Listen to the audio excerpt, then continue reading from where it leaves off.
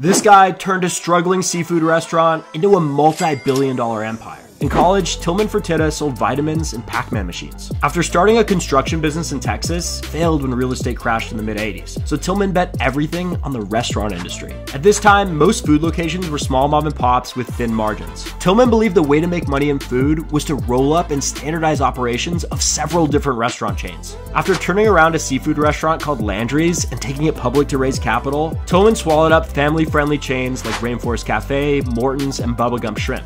By investing in well-known brands, Tillman knew he could guarantee customers and focus his energy on profitability over marketing. By 2010, Landry's was valued at over $1.7 billion and has diversified into casinos and hotels. In 2017, Tillman outbid fellow Texan Beyonce to purchase the Houston Rockets for $2.2 billion. Now he hosts a Shark Tank-style show called The $1 Billion Buyer.